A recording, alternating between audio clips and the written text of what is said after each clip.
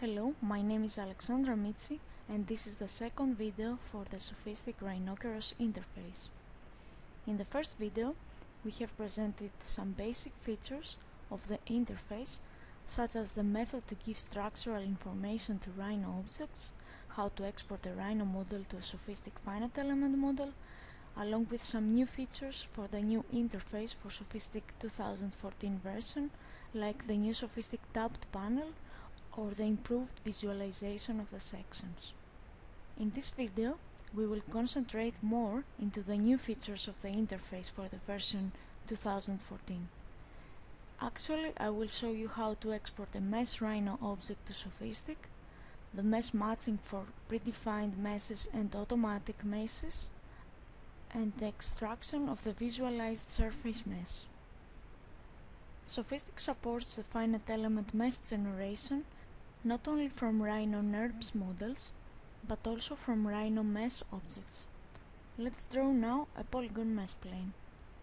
So we go to the Mesh tool and Polygon Mesh Primitives, and we select the plane. We see now that we have formed a planar mesh surface. I switch to the top view and shade it. If we go to the Mesh tools,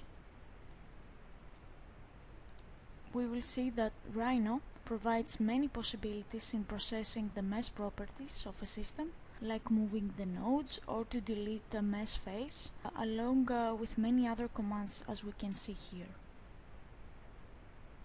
Next step is to give structural properties in this Rhino mesh object. So I will go to the Sophistic tabbed panel. I will select the mesh object. I will set it as a structural surface, and then I will give the material properties and also the reinforcement material. Those materials I have already defined in the SSD project. So I go to the Sophistic toolbox, I press the export selection, mesh the entire system, and we go to the animator, and we can see here that the mesh network from the Rhino mesh plane is identical to the Sophistic finite element mesh network.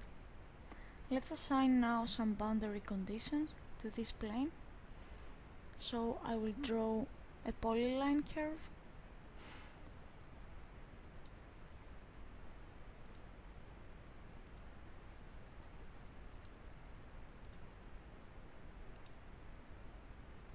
I select the two curves, and then I go again to the Sophistic tab panel and I assign some boundary conditions to those two curves. I export again the model,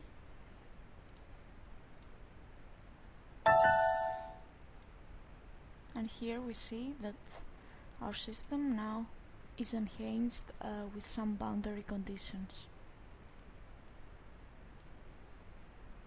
Back to Rhino. Beside this mesh object, I will draw now a NURBS plane surface. So I go to the surface, plane, and I select the 3 points.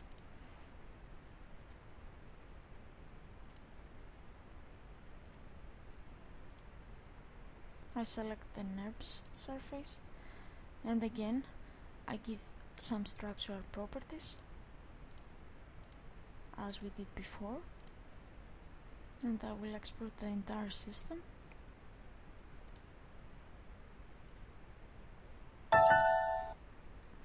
And we go to the animator, and we see now that the freeform plane mesh has been adjusted automatically so as the edge nodes here to match perfectly with the boundary nodes of the predefined mesh. Let's go back to Rhino. Let's define now some single mesh faces into the NURBS surface. This makes sense for several structural objects where you want to control the mesh network, like for example a column head. I go to the mesh menu and I will select the 3D face option, and I will draw 4 quadrilateral elements.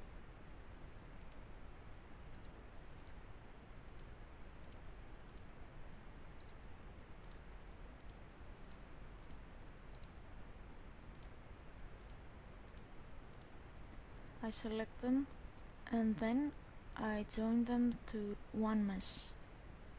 I will drag now this element into the surface. Next step is to exclude this quadrilateral mesh from the plane surface. For this, I will first duplicate the border of this object. I will write dot border and then I will trim the freeform plane surface. So I select the trim option,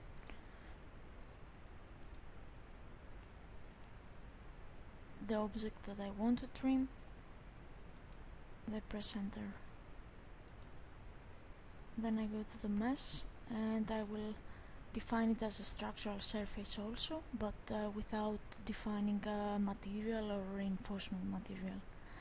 So again I will export the entire system.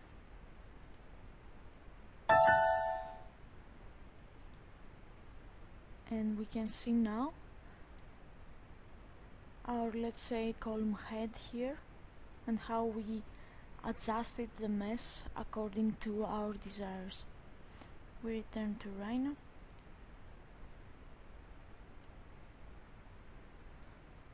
And now I will show another nice feature of Sophistic interface.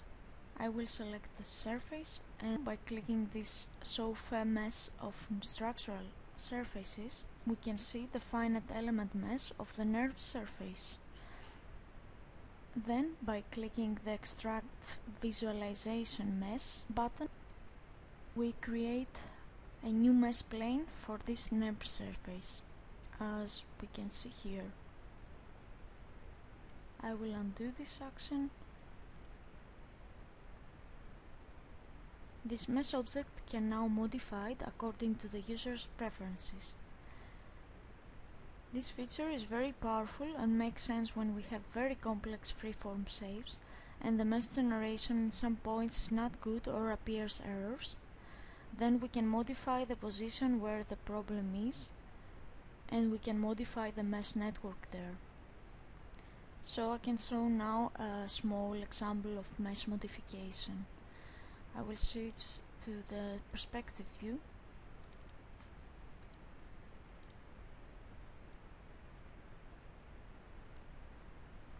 I will first select the surface and I will drag this out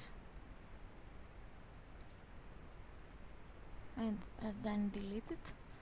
And then for this mesh I will enable the points on, so I can select some of those.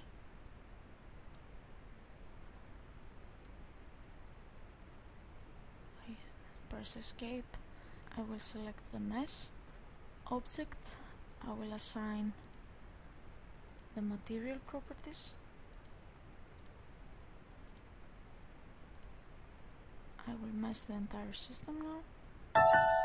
And in the animator we can see here that we have a new position of the nodes that have been adjusted.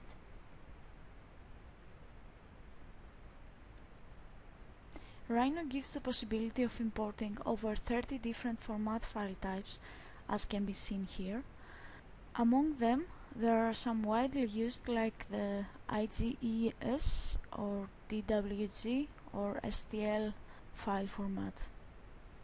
This ability of Rhino, together with the Sophistic ability of handling both the NURBS and Mesh Rhino objects, provide the possibility to the user to transform any geometrical shape of the supporting file formats into finite element mesh, which can later be statically analyzed into Sophistic.